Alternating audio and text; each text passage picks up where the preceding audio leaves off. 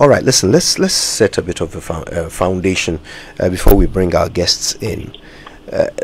In 2017, it was determined by a nation that Galamsey was priority one. We were at risk of losing our natural resources and also our environment. The water bodies were at risk, and our forests were under threat. The president himself took the lead in this fight, put his presidency on the line, and declared several actions to combat it. These actions failed. I think we can state that as fact now, because our water turbidity is worse. We have lost more of our forests, and Galamsey continues unabated. But there are real costs to this failure, and today we want to look at that. In particular, looking at the environmental and the risk to us, which is also a huge cost. Now we'll start from the environmental angle. Erastus Asare Donkor, of course, has brought us so many of these stories. Erastus, as we speak, your eye has not come off Galamsey. Tell us, are things better, worse, or the same? Things are worse. And worse. Physically, you can see it. Take a trip from I Am Free. The main I Am Free road, Wasada DSO area, and look on the sides of the roads. You could see, tailings, sludge from mining, flowing like a stream along the roadside.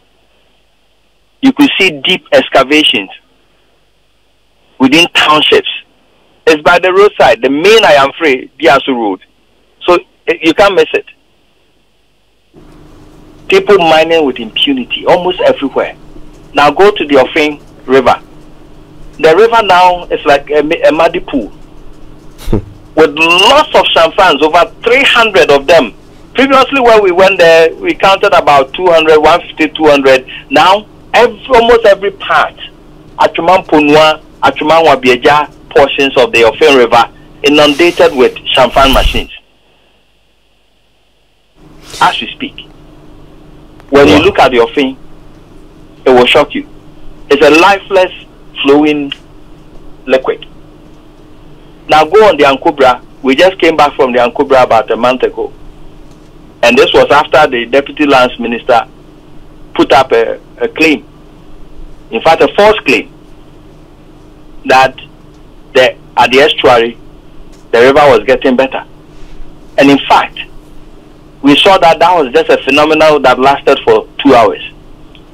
The Ankobra, as polluted as it is now polluting the sea. And we sat on a boat and we rode for 4 hours on the Ankobra from the estuary, Azim. We passed through areas like Dominase, Banso, Angulanzo, Duale. And these are communities on the Ankobra. And if you look at the number of champagne machines sitting directly on the Ankobra, mining within the Ankobra, it will shock you. And a colleague of mine, J.D. Pels, did testing of the Ankobra last year. The CSIR did that test. And if you look at the data, the levels of mercury, lead, arsenic in the Ankobra, the acceptable levels for WHO acceptable standards, we are talking about 0.001. We are seeing 0.016, 0.017, 18. Lead, mercury, arsenic in the Ankobra. If this is not shocking anybody, then let's continue to pollute it. Every river we have crossed, the Pra, the Brim, the Bia, the Tano, every river in this country is highly polluted. And you can now the trend. Previously, when I did the first documentary, the Distraction for Gold, we were not seeing champagne machines on major rivers. Now we are seeing lots of them on major rivers, Ankobra,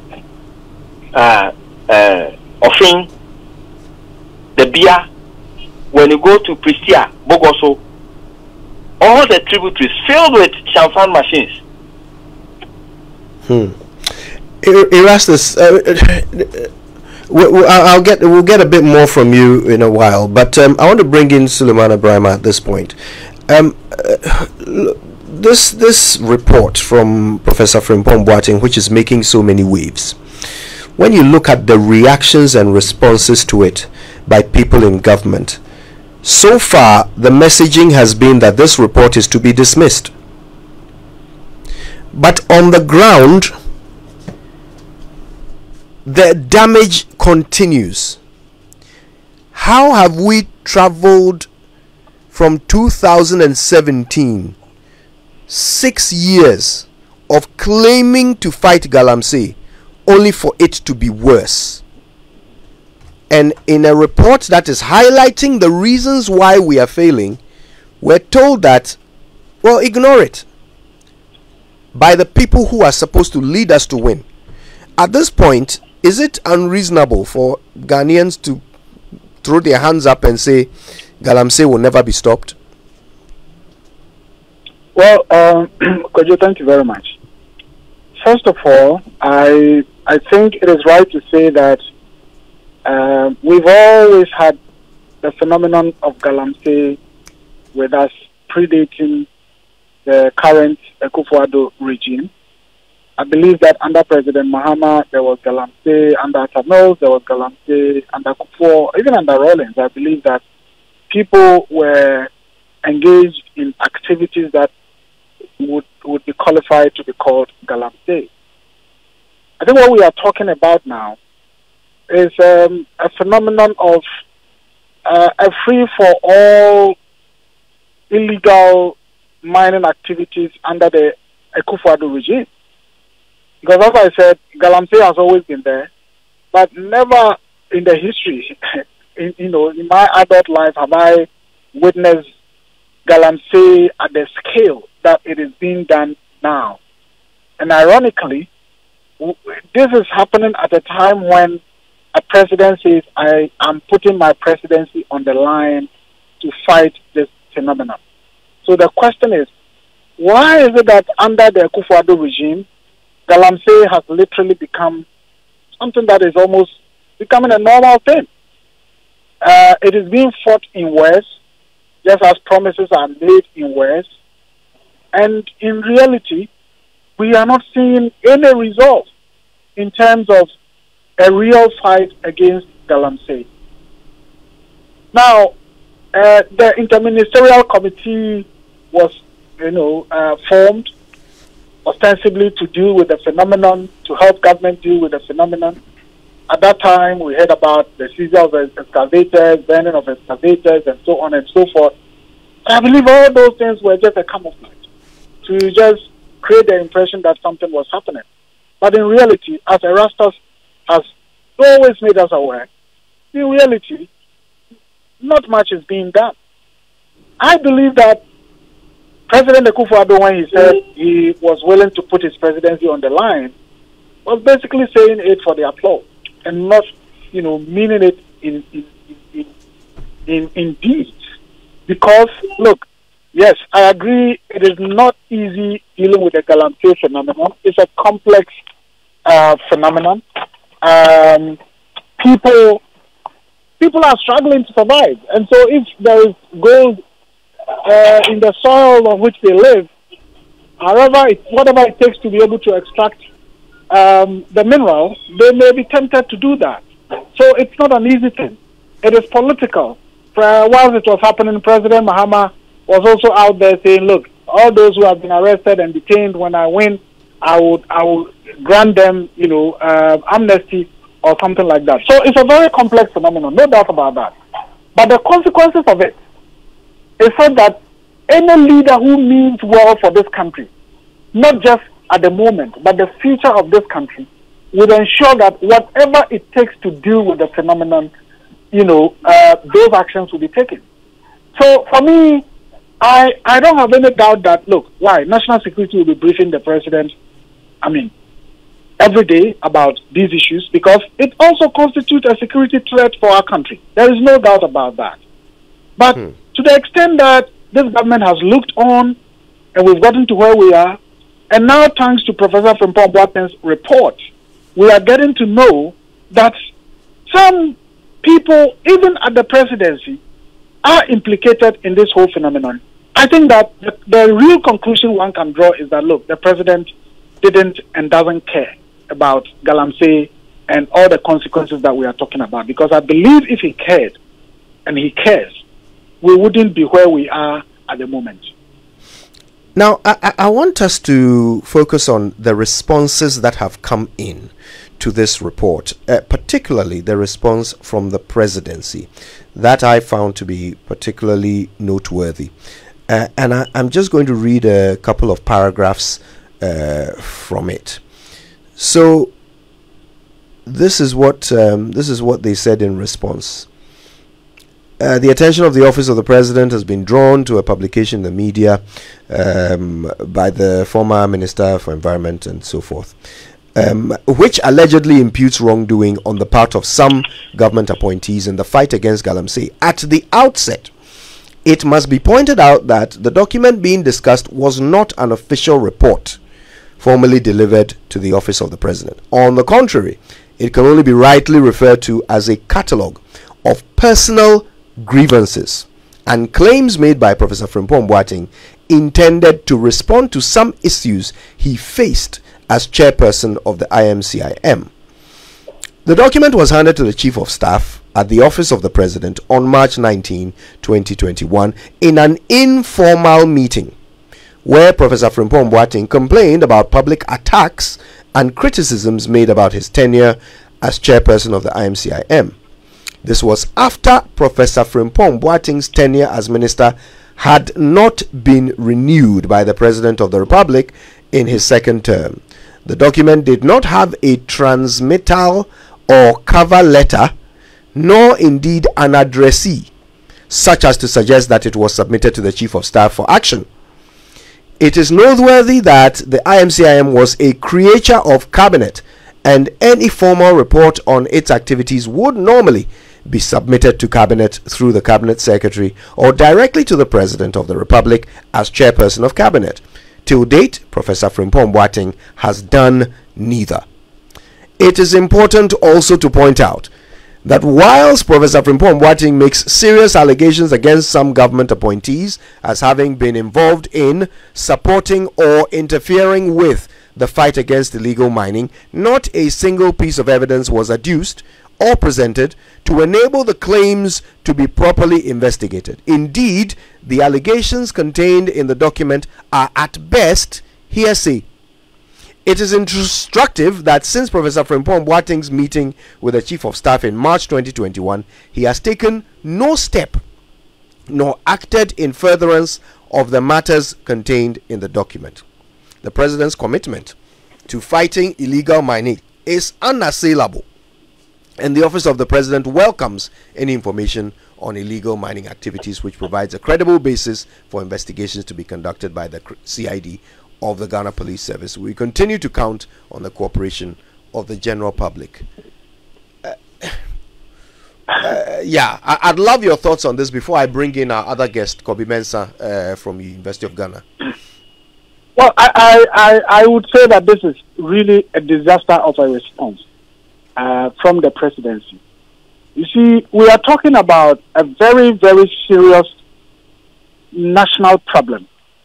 And the office of the president would want to trivialize it by, pandering to issues of how letters should be written, transmittal, whatever, reference numbers, and so on and so forth.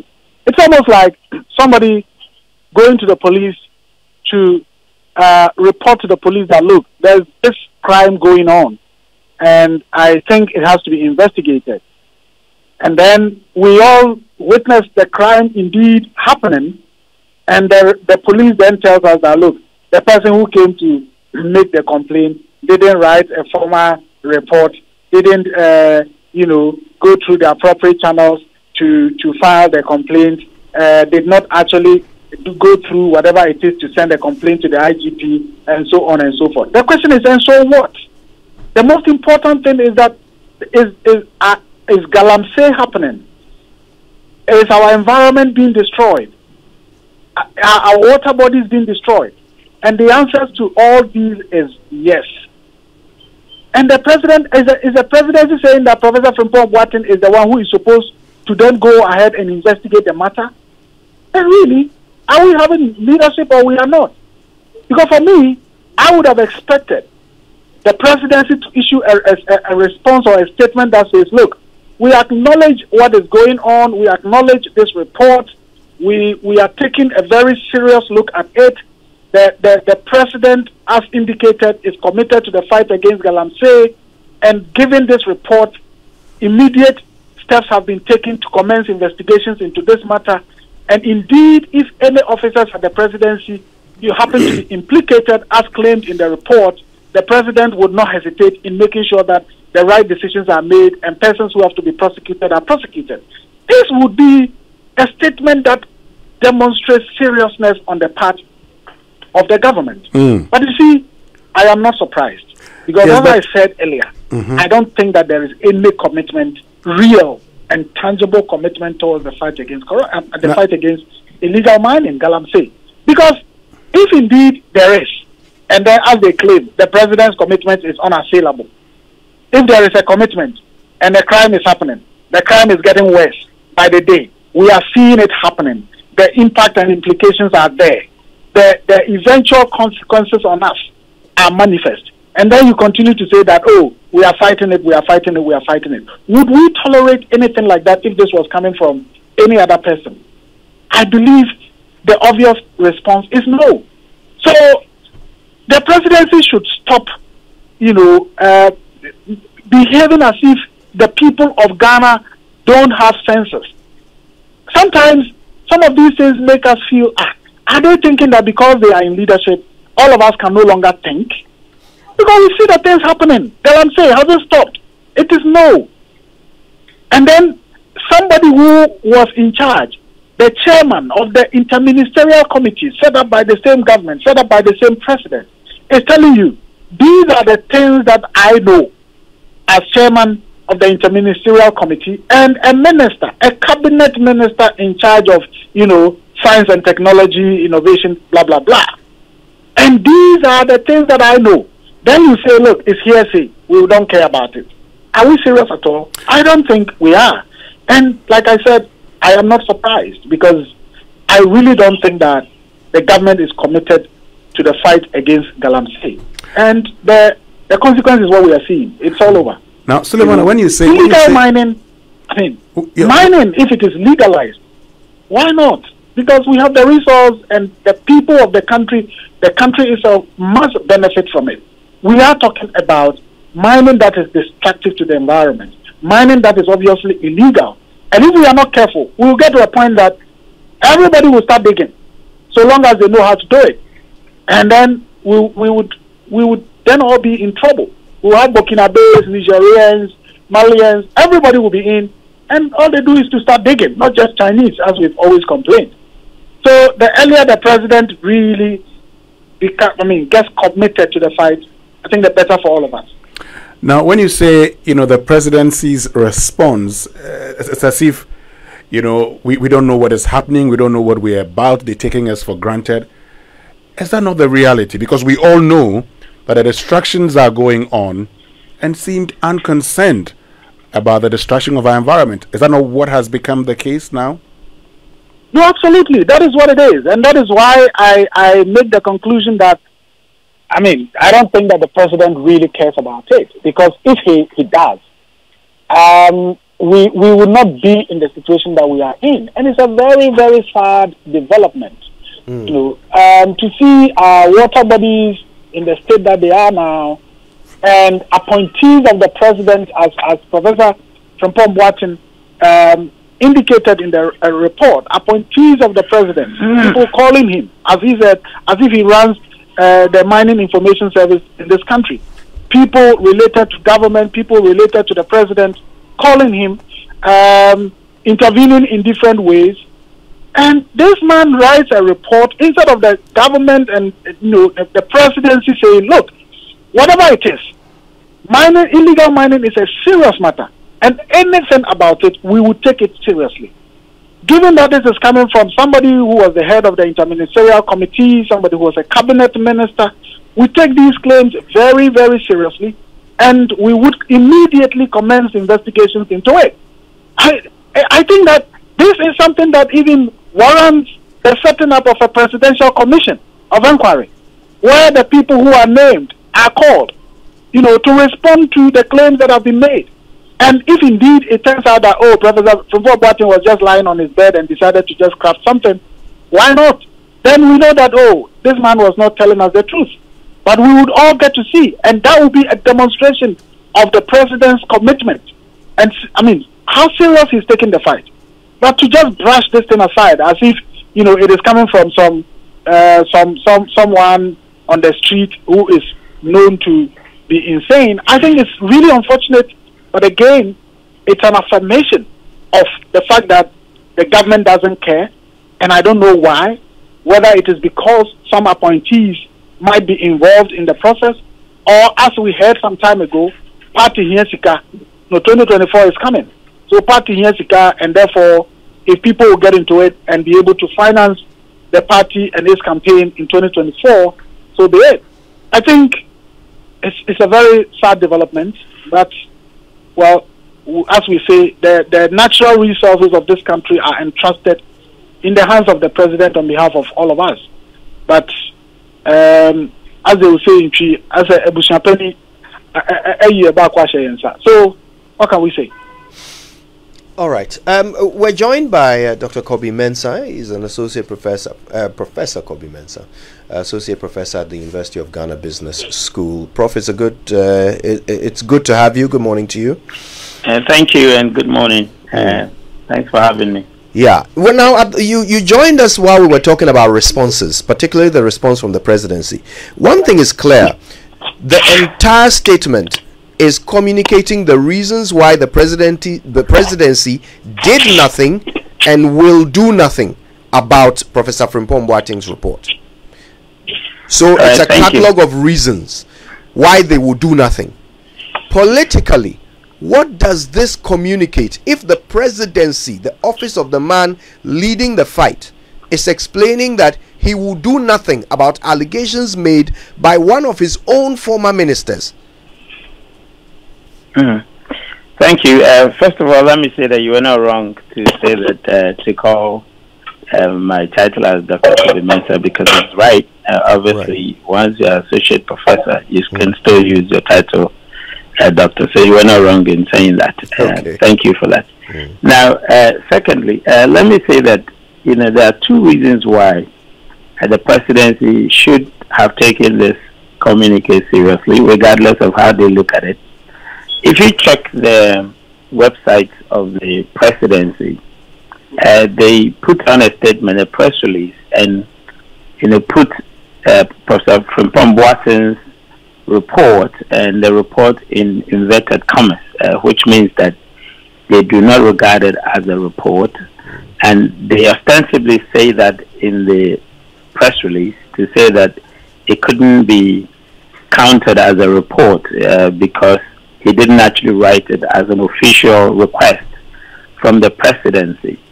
Now, regardless of whether it was an official request from the presidency for him to write that or not, I think that two things are very clear why the presidency should have taken it seriously and perhaps addressed the nation on that. Because one, we pay or we put a lot of incentives for people to be whistleblowers, and we've actually campaigned that for a number of times, asking people to come forward with information on certain activities, especially things that actually bother on good governance, etc. So that authorities, based on that, could further investigate. So that in itself, even if the report was not officially commissioned, it actually fits within that principle, that perimeter, that the state is always welcoming a certain kind of information that could lead to substantial investigation. So even if it wasn't requested. On that basis, perhaps they should have actually taken that seriously. Secondly, the president has highlighted his utmost, interest in fighting Galamsey, to the point that he said he will put his presidency on the line.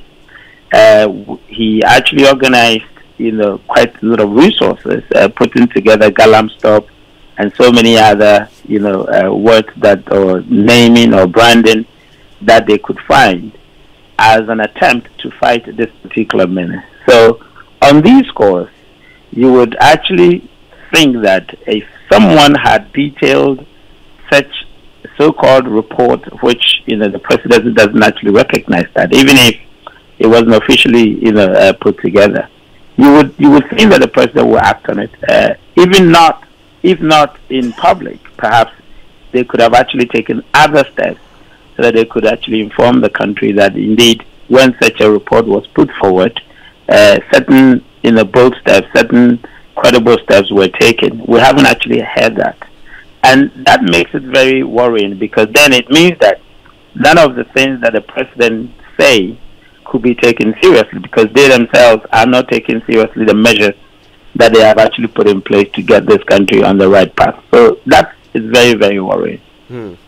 Now, we've heard several people in government attribute the NPP's performance in the last election, or the drop in performance compared to their 2016 victory, to the loss of support in areas where Galamsey was happening. We've heard them attribute their drop in performance to that. What does that communication tell you in terms of what they intend to do for 2024, where they want to break the 8? Now, I don't think that it is very logical to say that because of your fight against Galamsey, that is why you actually lost the vote. I mean, with all due respect, if we have to put together the areas that are, or the people that are involved in Galamsey, and then look at that percentage, vis-a-vis the number of votes, prior, I don't think that anyone could actually make that substantial, argument that it's because of a fight against something that is not deemed as legitimate, and so it's costing you votes. I think that it is a general, performance, of the administration. The idea that the administration had not delivered, especially against its own promises, and that is why people generally sort of voted against the administration. So I think that it could only be kind of a propaganda to say that because of your fight against Galamsey, people voted against you, and as a result, you are not going to take that seriously. What about the significant number of people who are actually against Galamsey, who are in the majority, and as a result of your effort to curb that, would vote for you? What about that? So I think that it isn't, what you call a legitimate, claim. In political communication, we would say that it's a cat stacking, because you're only painting a picture that is not a whole. So I think that it would only be considered as propaganda, kind of, legitimation, but it cannot be a very legitimate, call for why they're not taking action. I don't think so. Okay. Now, let me get to you, Erastus. So, I mean, one of the areas that Professor Frimpong Boateng talks about is an area that you are familiar with, the Paprama Forest and Kobro Forest. And he talks about the destruction in there. In one of those forests, we had military men protecting these illegal miners. You have been going back there. What's the situation? Well, the situation has not changed. In fact, large parts of the Apamprama Forest Reserve have been destroyed. It's now filled with pits, gullies, and uncleaned, devastation over there. The most affected is the Odahon section and the Kobro section. In fact, in 2018, when we went there, Operation Vanguard had already gone there and tried to stop this miner in the forest. In fact, they seized their equipment, tried to take them away. On their way, the same calls that Professor from Pomboate is talking about came to them. They returned the equipment and apologized to the illegal miner. When we went in there, the idea, and it was under the leadership of one Chumampofo Ajikum, who was, in fact, serious about stopping the illegality in the forest. We were shown documents indicating that Imperial Heritage Mining had a prospecting license. And so what they were doing in the forest was supposed to be prospecting. But you don't do prospecting mining with over 25 excavators. And that was what was happening in there. In fact, when we went in there, lots of calls came. Not to my phone, but to the phone of Chumampofo Ajikum, who led the team there. And then the commander, I've forgotten the full name, but we used to call him Across. He's a military commander who was heading the operation. The calls that came to his phone, he handed the phone over to somebody and said, he doesn't pick calls when he's on duty. And so he wants to finish what he came there to do. And that's how come they managed to get 25 excavators in the forest. Some of them, they had hidden them in the bushes, and we had to use the whole day. We left the place around 12 midnight, carting these excavators to Accra. In fact, I remember the threats that came to Mr. Mpofo Ajikum that if he doesn't return the excavators, they will make sure he doesn't come back to the team. And true to that word, after that operation, he was never allowed to go back to the interministerial committee. And that's when they brought in Ekwawisi, and we all know what happened. So yes, the calls come from different angles, from military officers, from people who claim to be at the Flagstaff House, people at the seat of government, people I know are very close to the president and all that. I will not mention names, and I have said it during my reports in 2018, from 2018 coming 2021.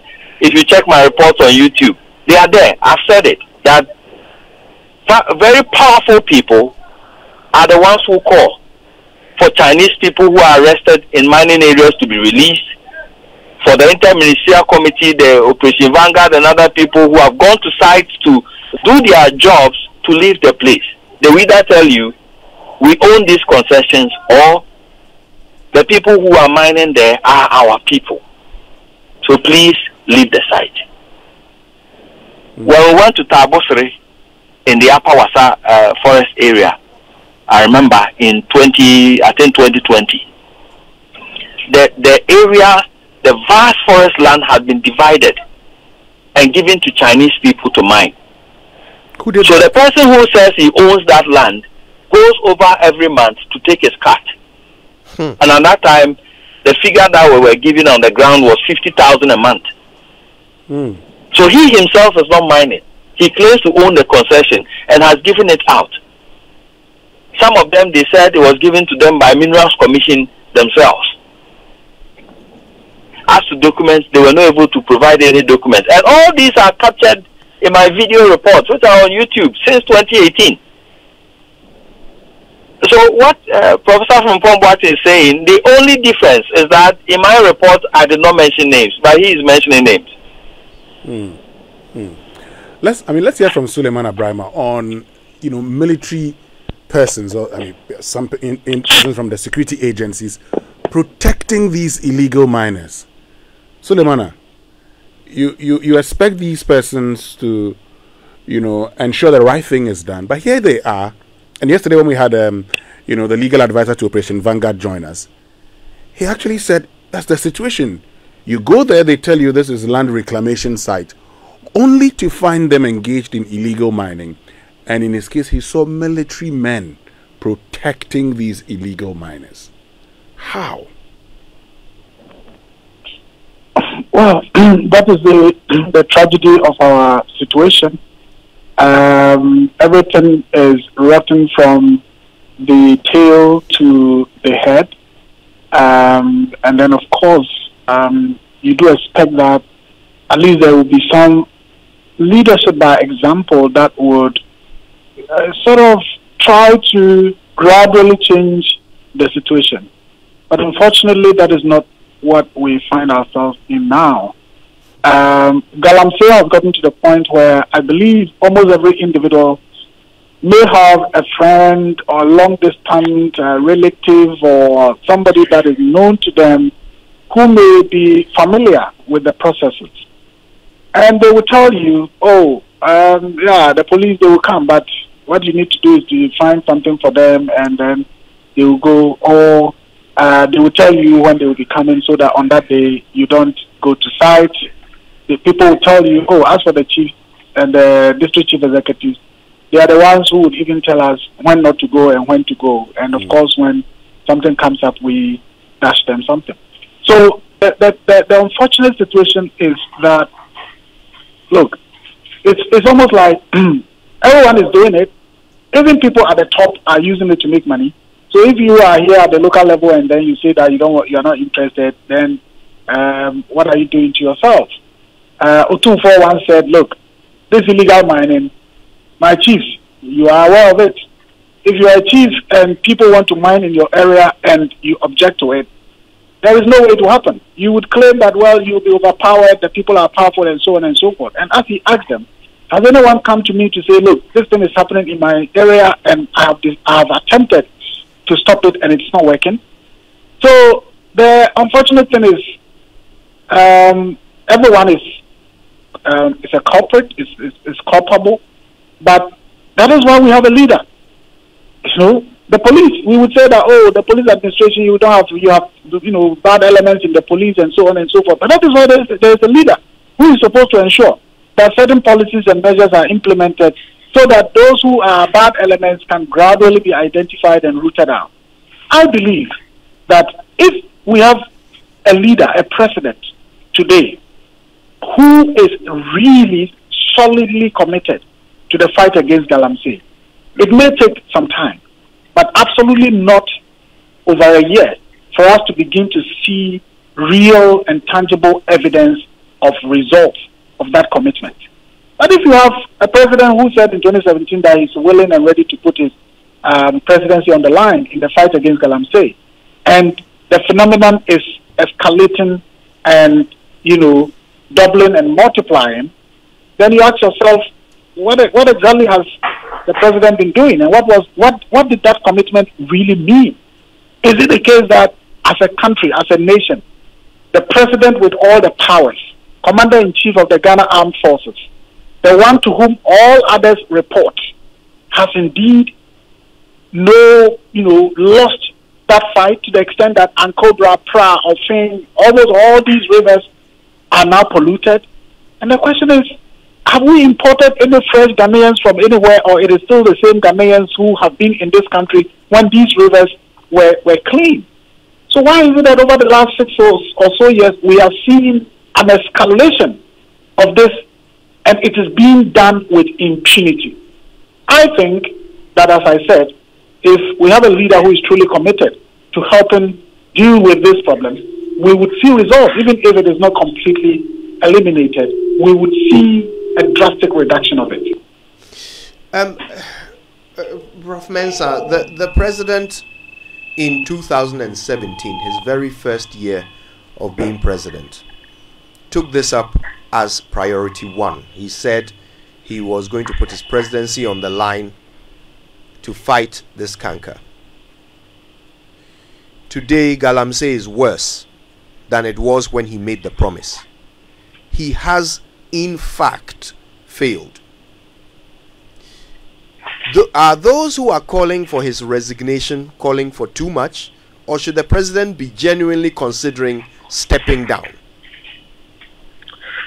Well, I don't know, but I don't think that if people are calling for his resignation, they're wrong or they are far from right, because elsewhere we've seen when leaders have actually swept under the carpet things that they hold in a very high esteem, especially things that actually underscores their leadership, which obviously the president, having said that he will put his presidency on the line, actually suggests that the fight against Galamsey, corruption, and all those things actually underscore his leadership, and was supposed to be one of the cardinal legacies, when he's gone. And unfortunately, it's escalating. Now, obviously, when it happens like that, elsewhere people will call for your resignation, and rightly so, because the kind of things that define your leadership, which the president, in the past had actually demonstrated, or not demonstrated, but has actually founded that these are things that actually, define his leadership, then of course they would call for your resignation. I think that the president himself must reflect on what these things does to his own credibility and his own authority. They hugely undermine his credibility and authority, to the extent that you had, Mr. Gabriel Tredakon say on radio that you report me to the president for the president to do what? I mean, if you have to say that in an ordinary conversation, if someone is actually reporting you to your parents, and you have to say that, now, in our language, and I'm sure in our culture, it means a lot of things, including that your dad would never do anything or has no authority in doing anything. And so I think that at some point the president must reflect in exactly what this does to his authority and his credibility. In fact, to the entire presidency. It is getting to a point where people would not ordinarily entertain any fear for doing the wrong things in this country, generally. You remember the president actually reported Yan Techi's case to the police. Have you had any response on that? Has there been any investigation? We've never had any investigation, at least an investigation and a report to even say that, well, the president has been acquitted because the ABCD, or the case has been, thrown away because it lacks any merit. We've never had anything. I don't think that I've heard anything, to that effect. And I don't think that you guys have any record of something to that effect. Gradually, the president is losing authority because of his continuous disregard for some of these things. And I'm afraid it's actually, sort of going a long way to affect the office of the president. Not only his regime, but invariably it becomes the notion that, in fact, in this country, nothing is taken as serious, even to the point of an entire generational, resources like, our river bodies could be taken serious. And I think that it is a very serious issue. Something that others would have addressed the nation if they had received so-called reports, as they claim it, would have addressed the nation on it and had actually outlined the measures that they were going to take. And I'm very sure that if President Akufo-Addo was in a position, hadn't actually taken in the power by then, he would have actually spoken to Ghanaians about how serious this is. Fortunately or unfortunately, he's a president, and he decides what he wants to do. But he should reflect, I think he should reflect what these things do to his legacy and to his authority and to his credibility. Very, very bad. Very, very bad. And so those who are calling for his resignation, I don't think they're wrong. Of course, I wouldn't say that he should resign, because I'm not the one to tell him. But of course, when people feel so strongly about it and they are complaining, this is really serious. And elsewhere, the presidency or the president would consider taking action, whether resignation is the right one, or to put in serious measures to make sure that he can nail it and demonstrate to people that indeed he meant what he said. He would have taken that course. But of course, if you look at the press release, it tells you that they absolutely have no interest in whatsoever we think about. Sulemana, let me bring you back in here as we're talking about the president and what should happen next. In this report, which, let's not forget, was written by a former minister who was the chair of an interministerial committee set up by the president to look into Galamsey. His report states on at least 3 occasions the president was informed of something that was being done that required his intervention. The president said he would look into it, and as far as we can tell, nothing happened. Should the president at this point not be addressing this report personally? Should there not be some statement or comment from the president himself about how he has been characterized in the report? Well, I think indirectly we've heard from the president, because if a statement is issued from the presidency, I believe that is supposed to be the position of the president. And so I don't know how else the president would personally make his views heard. And I don't expect that if he is to do that, it would be something contrary to what his office has already put out. But again, that convinces me the more that perhaps the president basically either didn't care about the phenomenon or didn't really want to fight it for one reason or the other. And it is not surprising to find that a number of his appointees and persons close to his office or himself are implicated in the Frimpong Boateng report. And I think it would be naive for anyone to want to completely trash or rubbish the report by Professor Frimpong Boateng. Look, this is not someone that we don't know. This is an accomplished professional, even though, well, in politics, it was the first time he was holding a ministerial position. But this is not someone that you would say, oh, well, without this office as a minister, he wouldn't be able to sort out himself and so on. For God's sake, this is a cardiac surgeon, who has accomplished, who is accomplished in his career. And I believe that Professor Frimpong Boateng, anywhere in the world that he would want to practice, he can. So it is not somebody that would say, oh, he's doing this because he's gone hungry, or he just wants to fight back or blackmail people because he couldn't get appointment. But that is what somehow the presidency would want us to believe. So, for me, it all boils down to the fact that we have a government that is really not committed to the fight against Galamsey, because perhaps Galamsey is bringing in a lot of money to party boys, to party people, to party officials, party executives, who then would be able to use that to support, the party in one way or the other. But otherwise, if we have a government that is truly committed to the fight against Galamsey, we wouldn't be where we are. And that is why, as I said, we've had previous governments. It isn't as if there was no Galamsey. There was Galamsey. But we didn't see it at the scale that we've seen it under President Akufo-Addo. Is it because suddenly under Akufo-Addo the population has increased and the number of Galamseyers have also increased? No. It is because under him, the leeway to engage in Galamsey perhaps has become quite open.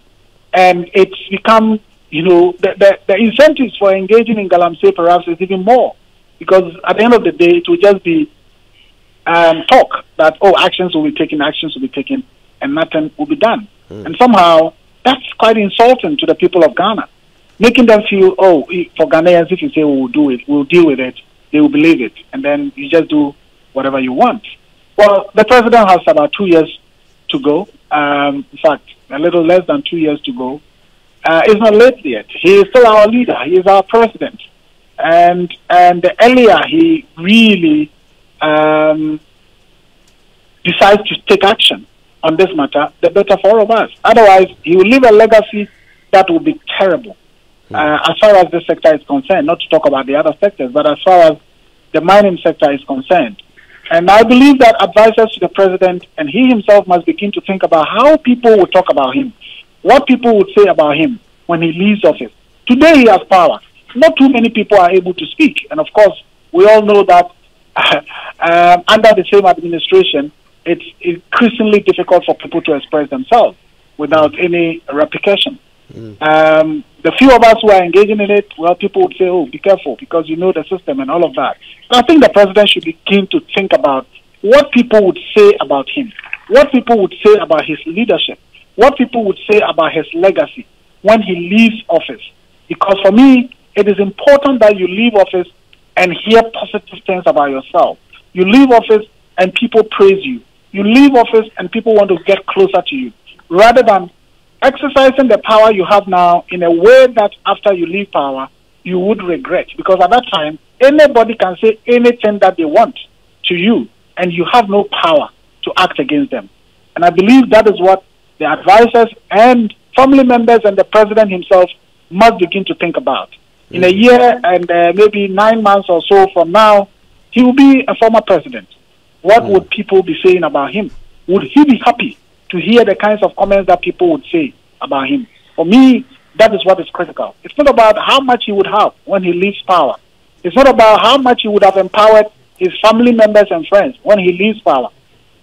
At the end of the day, it will be about what people will be saying about him and his leadership and his legacy for our country. Right. I want to wrap with Erastus. We've got just about 30 seconds, but this is the last thing I'd like to hear your thoughts on, Erastus. Look, the time is running out for our water bodies, for our forests, for our land. But we have reported these things until we are blue in the face. From the perspective of the media, what more can be done? I think we are all shooting differently, but if we group our shots and if all media stations will come on board and will form a strong alliance, because this is about our existence as a people, we should all group and form an alliance and forge ahead strongly. I am even thinking of forming a strong media coalition where, like a task force, we'll go around and see things for ourselves and take hold of the situation and report it as it is, to be able to effect positive advocacy for this. We should see it as an attack on our very existence, and we should go at it from all angles in a unified form to achieve results.